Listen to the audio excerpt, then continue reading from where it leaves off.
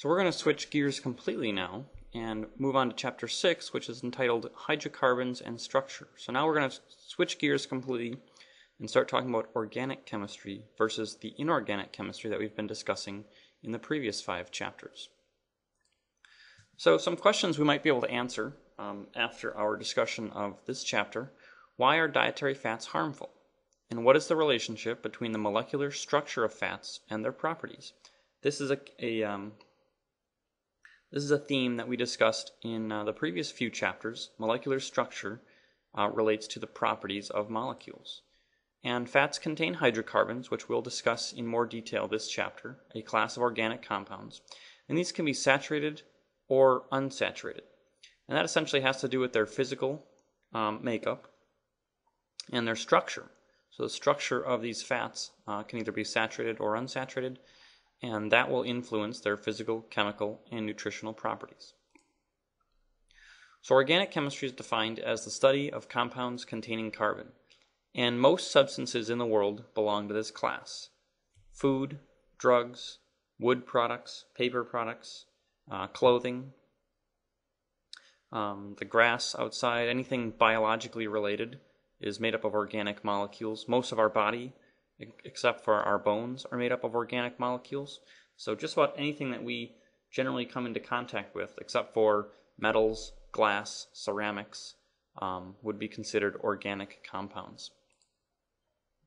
Hydrocarbons, as we briefly discussed in a previous chapter, are molecules that contain only C's and H's, only carbon and hydrogen. Other classes of organic compounds might have heteroatoms, which are defined in organic chemistry as any atom other than carbon and hydrogen. So oxygen, nitrogen, sulfur are all common heteroatoms in organic chemistry. Remember that covalent bonds contain a shared pair of electrons. Here's a covalent bond, the CH bond in methane. That's a shared pair of electrons. The carbon shares it with the hydrogen.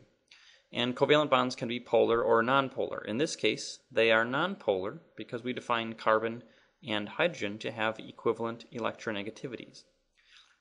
Also remember the like dissolves like rule. Polar compounds dissolve in polar solvents, like salt dissolves in water. Both are polar compounds.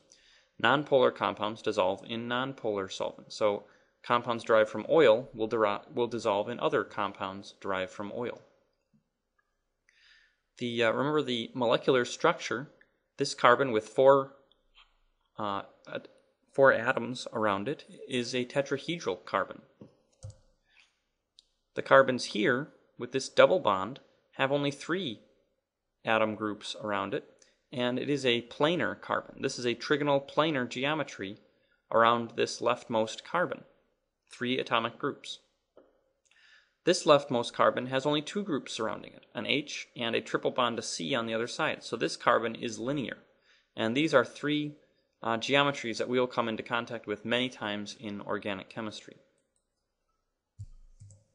Section 6.1 will deal with hydrocarbons. And there are a few different types of hydrocarbons. There are those that are called saturated hydrocarbons. These are called alkanes, and they have all carbon-carbon and carbon-hydrogen single bonds. So these carbons are all tetrahedral in their molecular geometry. And so the bond angle anywhere in this molecule is 109.5. And we can have any number of carbons, and as we'll see in a few slides, there's a certain number of hydrogens that can correspond for any combination of carbons. A second class of hydrocarbons are called alkenes. These have at least one carbon-carbon double bond shown here. And around the double bond, the angle is 120, as this carbon is trigonal planar molecular geometry because it only has 3 atomic groups surrounding it. We can also have alkynes, which deal with or possess a carbon-carbon triple bond. These are linear around the carbon-carbon triple bond because the carbon has linear geometry because it only has 2 molecular groups or atomic groups surrounding it. And so the bond angle here is 180 degrees. And a fourth class, called aromatic, are those hydrocarbons that have this structure. And we'll talk more about this structure later on in the chapter. Essentially, it has a ring, a 6-membered ring, and 3 double bonds in it. So alkanes are often called saturated hydrocarbons. That means they have the most hydrogens possible for a given number of carbons. And so a saturated hydrocarbon has this general formula, CnH2n plus 2. So for a given n, we can solve and determine the total number of hydrogens possible for that n. For example, ethane here, C2H6, if n equals 2, the H count is 2 times 2 plus 2 is 6. So C2H6 corresponds to a saturated hydrocarbon chemical formula. Unsaturated hydrocarbons contain fewer hydrogens for each C. And so if we were to take a formula, say C2H2, we can certainly determine that it does not fit this formula. If C is 2 and the H is 2, it doesn't fit 2n plus 2. So that would be considered an unsaturated hydrocarbon. Alkenes, alkynes, and aromatic compounds all fall in the class of unsaturated hydrocarbons. So here is C2H4, that's ethene or ethylene, and that certainly doesn't fit the CnH2n plus 2. Acetylene, the simplest alkyne, C2H2, does not fit the saturated formula, and an aromatic compound, C6H6, also does not fit CnH2n plus 2. So some practice problems. Which of these here are saturated hydrocarbons? Oops.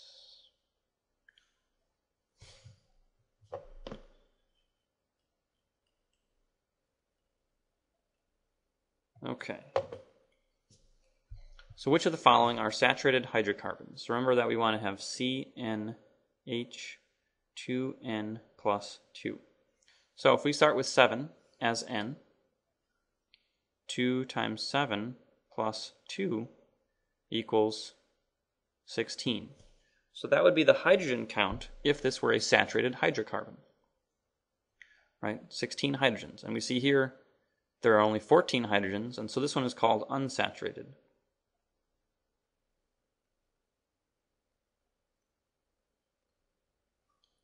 C6H14. If n equals 6, 2 times 6 plus 2. 2 times 6 is 12, plus 2 is 14.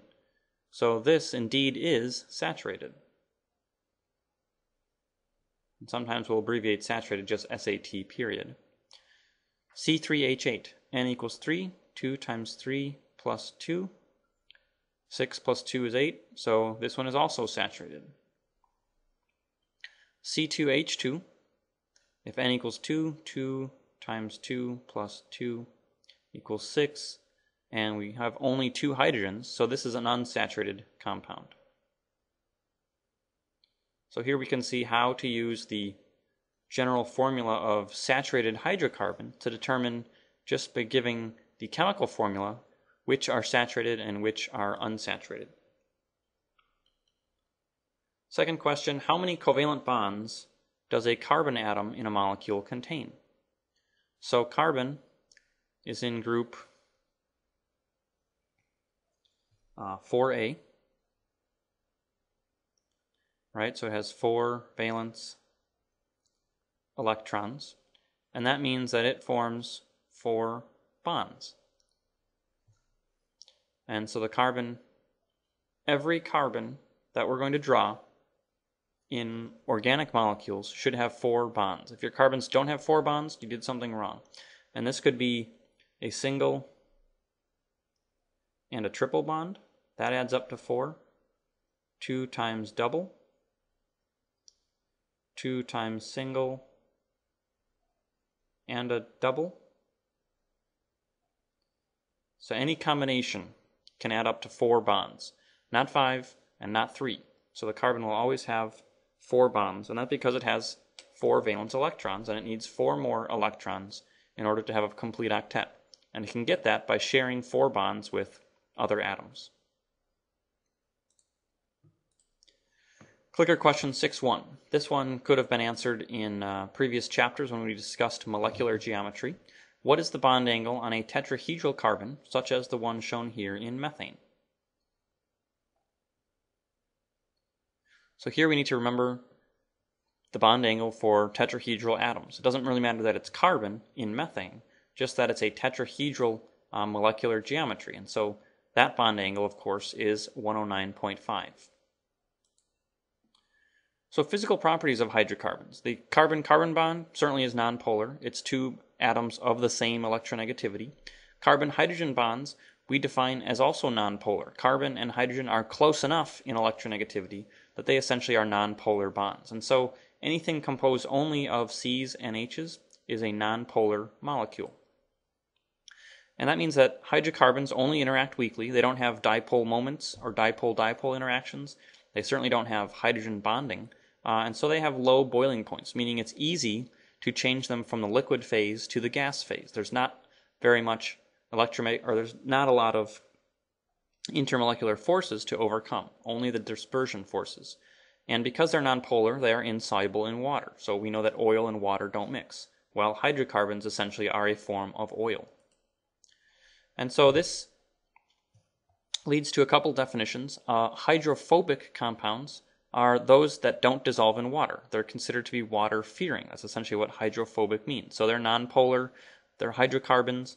They might dissolve in other hydrophobic materials such as other hydrocarbons, right? So methane or petroleum products might dissolve in paint thinner, for example, or other types of oil. Hydrophilic compounds, on the other hand, are those that are polar. They dissolve in water and they're water-loving. So here's a drawing of ethanol. That has an OH bond right here. We know that it's polar. It has hydrogen bonding, so it will dissolve in water. It is a hydrophilic compound. So based on your everyday experience, which of the following household substances are hydrophobic? Which of these are water-fearing? Well, orange juice, we know, is derived from oranges, and oranges have some liquid in them, that's water. We could pour some water in the orange juice, it will mix together. We can use water to wipe our face off if we spill orange juice on it. And so orange juice would be a hydrophilic substance, a water-loving substance. Motor oil, on the other hand, it has oil in the name. We know that that does not mix with water. If we spill some motor oil on the ground, we can't just flush it away with water. It will float on the surface of the water. So this is a hydrophobic compound. Sugar, I think we've all experienced dissolving sugar in water. It makes a homogeneous solution. Sugar is polar. We'll talk more about sugar in the later chapters of the book. So that is a polar substance. It's hydrophilic. It is not water-fearing. Tanning lotion, it feels oily. Some of them are made to be waterproof, so they don't dissolve in water, and that would be a hydrophobic compound. So tanning lotion is also hydrophobic. The next question says, why are hydrocarbons nonpolar? Explain why in terms of electronegativity. And this, again, goes back to the definition of carbon and hydrogen having the same electronegativity. So there's no difference between the two. That means their bonds cannot be polar. So a carbon-hydrogen bond or a carbon-carbon bond is nonpolar, and those are the only bonds we'll find in a hydrocarbon. So because of the equal electronegativity of carbons and hydrogens, we have nonpolar molecules when we make a molecule composed only of C and H. Section 6.2, going to deal with saturated hydrocarbons, the alkanes. So the alkane structure, remember that there are no double bonds in an alkane. All carbon-carbon bonds are single, and the remaining bonds are between carbon and hydrogen. Each carbon, of course, shows tetrahedral geometry because it has 4 electron groups around it. And alkanes with more than 3 carbons are zigzag chains. So here's a 3-carbon alkane called propane, and because of that tetrahedral geometry, we can see that this adopts a brief zigzag chain. If we made a longer model, we'd see a much greater zigzag here. So a carbon-carbon bond has rapid rotation at room temperature. And when the bonds are rotated, we get different conformations. So different conformations are the same compound. They have identical physical and chemical properties. They're just drawn a little differently. So here we have 5 carbons in a chain. We can see the zigzag chain. And each carbon has its maximum amount of hydrogens. The 2 on the end have 3 hydrogens attached. The 3 carbons in the middle have 2 hydrogens attached because they already have 2 neighboring carbons. So each carbon has 4 bonds to it. If we rotate around this bond indicated with the red sort of circular arrow, we rotate this carbon up and we get this conformation. We have not changed the molecule. We still have 5 carbons in a chain. We've just changed it to a different conformation. That's because we've rotated around this single bond. And they have the same physical and chemical properties.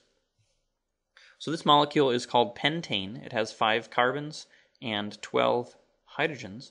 I want to take this opportunity to show the in the ebook, when you're reading through the ebook, if you have access to that, you'll read about alkane conformations, which we just started, and you can click on the virtual model toolkit. There's a lot of these in this organic chemistry chapter, and that will bring up a window that looks like this, where you can take hydrogens, carbons, oxygens, nitrogens, chlorines, single, double, triple bonds, and essentially make a model. Right, I've started this one. It takes a little time to drag all the hydrogens over and the carbons, but essentially you drag them over to the template, and eventually we're able to produce a model of pentane. And this is a way to make a model without having a model kit in front of you. And so I encourage you to use any opportunity with this virtual model toolkit. So once we've produced pentane, the computer will draw it in a zigzag chain, and it will allow you to rotate it and see how the atoms are lined up. Each carbon here has tetrahedral geometry. Again, the N2 carbons have 3 hydrogens attached, the middle 3 have 2, and you can rotate it as much as you want. And then when we continue, go to the next page, it will take us to some pentane conformations. So here we can look at the different pentane conformations, and we'll say click on the highlighted conformations of the pentane molecule to examine other typical conformations. So I'll just do one, I'll let you do the others on your own, but if we click on this highlighted portion, it will rotate it around the single bond for us to show a different conformation. And then again, we can rotate that and see that these are different conformations. They're still the same molecule. We haven't broken any bonds, we've just rotated around a single bond. And so I encourage you, whenever you see the virtual model toolkit, to take a look at that and gain some more insight into these hydrocarbons. This toolkit can allow us to visualize in a bit more 3 dimensions, more than we can visualize on paper. If you do happen to have a model kit, I encourage you to use that to make models of any drawing we see in the book, and then you can look at it in 3 dimensions. So again, we can rotate around carbon-carbon single bonds to make a new conformation. The same compound, just a different conformation. Clicker question 6.2. All alkanes follow which pattern? Okay, so remembering from the first section, the formula for an alkane is CnH2n plus 2. So A is the best answer here. It indicates the formula for an alkane given a certain number of carbon atoms. Structural isomers now. Structural isomers have the same formula, but they have a different connectivity among the atoms. That means we have to break bonds and reform them in other locations in order to go between 2 different structural isomers. So they are different substances. Whereas a conformation is the same substance, it's just rotated around some single bonds. So here's some examples. Here we have C5H12. That fits the formula for a saturated hydrocarbon. The most basic structure of that is 5 carbons in a row, all with their maximum number of hydrogen atoms. We can look at the space filling model and the ball and stick model. This is what we just looked at in the virtual model toolkit. Now, if we were to take this last carbon off, break this single bond, and attach it to the second carbon from the end, we would end up with this structure. Here we have 4 carbons in a row, and the second carbon in has a branch. Right? So we've broken a bond in order to make this branched structure. We had to break this bond and make a new carbon-carbon bond right here. And again, the space-filling model looks a little different, and certainly the ball and stick model also looks a little different. So this is a structural isomer. It's a different compound, and as we can see here, it has a different boiling point because it has a different shape. So different compounds will have different physical properties. And if we were to detach another carbon and attach it to the second carbon in, we make essentially a plus molecule. 3 carbons across and a branched carbon in the middle that has both a carbon on top and a carbon on the bottom. The space-filling model is much more compact. Here's the ball and stick model, and we can see that the boiling point has dramatically decreased to 9.5 degrees Celsius. And now the only difference between these 3 models is simply their shape. They all have the same number of carbons, they have the same number of hydrogens. So they have the same mass, they have the same amount of electrons, they have essentially the same amount of dispersion forces, except that a linear molecule can come into contact with another linear molecule, much like 2 baseball bats or 2 pens lying side by side, and they have a lot of surface area that can be in contact with the other molecule. And so dispersion forces will have a greater effect in that case. Whereas this model, we can see that its space-filling model looks much more compact, almost like your fist or a baseball. And 2 baseballs can come into contact on a very small portion of their surface, right? As opposed to baseball bats, which would have a long portion of contact between them. So this would have a small portion of contact between other molecules of itself. This is called a neopentane. And so because there would be decreased contact and decreased interaction, dispersion forces would have a less effect on holding the molecules together, and so it would be easier to boil them. The boiling point is lower. So here's a question about structural isomers. Which of these 3 choices are structural isomers? And so in deciding a structural isomer, we have to identify that pair which would have to break bonds in order to go between the 2 molecules in the pair. So this first structure here has 4 carbons in a chain. This structure here looks different, but I think we'll agree after inspection it also has 4 carbons in a chain.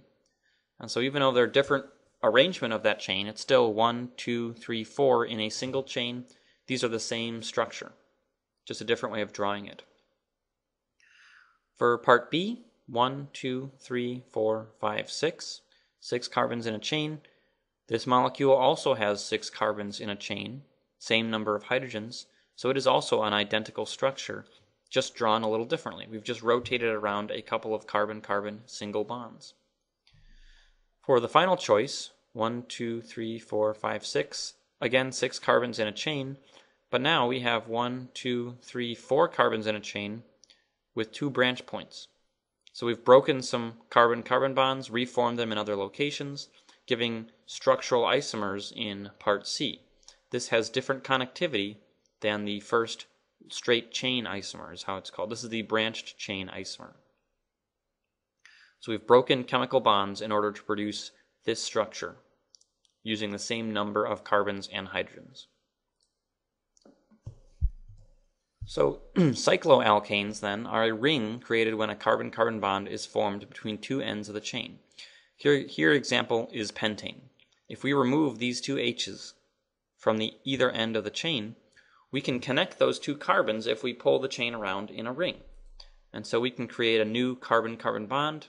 We now have 2, 4, 6, 8, 10 hydrogens, where we had 5, 5, and 2, we had 12 hydrogens to begin with. If we remove 2, make a new carbon-carbon bond between the ends of the chain, we can make a ring.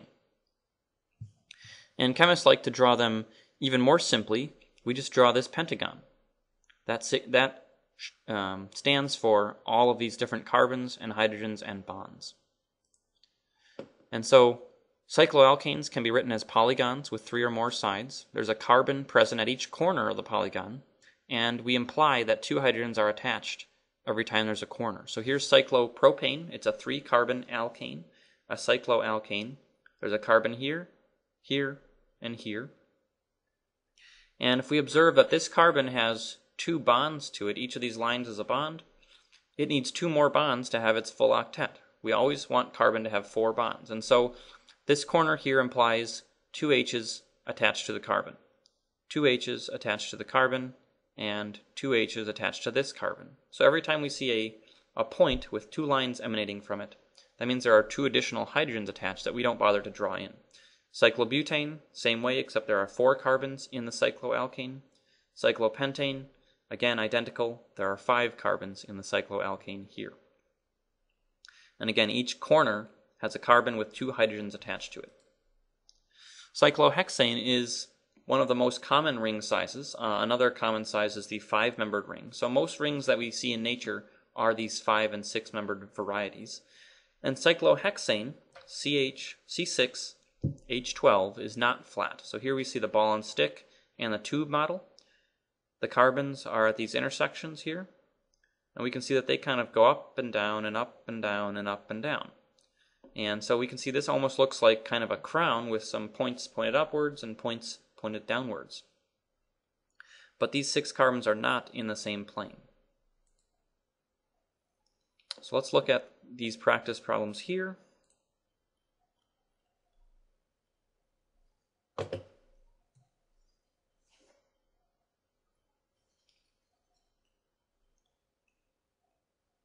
Do different conformations represent different compounds? So different conformations, remember that a conformation has same connectivity.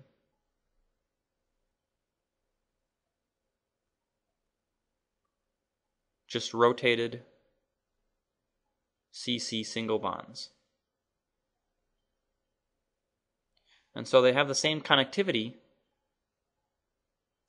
They don't represent different compounds.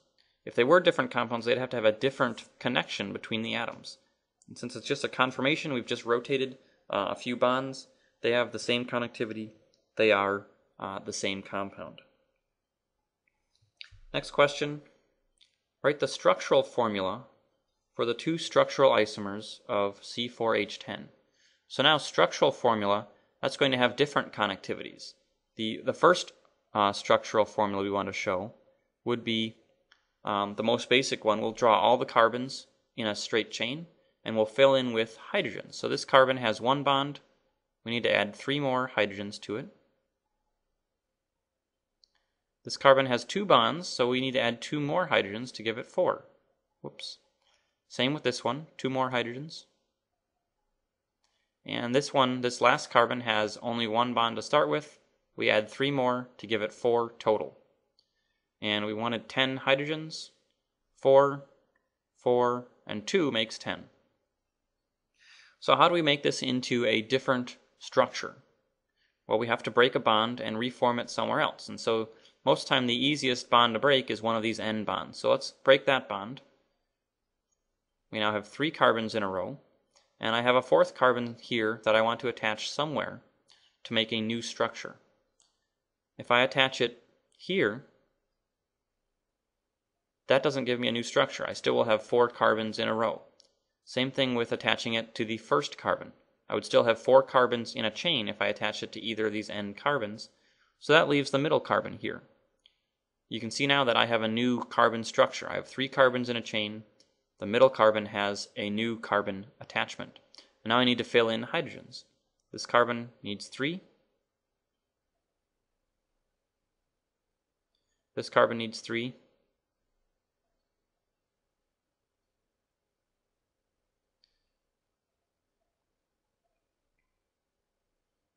And this, the carbon in the middle already had 3 carbon neighbors, so it gets 1 more hydrogen. And the carbon on the right also needs 3 more hydrogens. And let's confirm that we have the correct number of hydrogens. We have 3 on this carbon, 3 on this carbon to make 6, 3 more over here to make 9, and 1 more is 10. So we have the same formula for both of these drawings. We just have a different connectivity, and those are, by definition, structural isomers. So we're going to refer to this tube model of the 6-membered cycloalkane, cyclohexane. How many hydrogen atoms are in each carbon atom? So remember that a carbon atom is right here. And there are 6 of them, 1, 2, 3, 4, 5, 6. And carbon atoms are in black. Hydrogen atoms are in gray on this drawing. And so we can see that there are 2 hydrogen atoms for each carbon atom. 2 hydrogens on each carbon. The next question is, are all the carbon-carbon bonds in the same plane? And as I said before, we have some carbons pointing sort of in an up direction, some pointing in a down direction.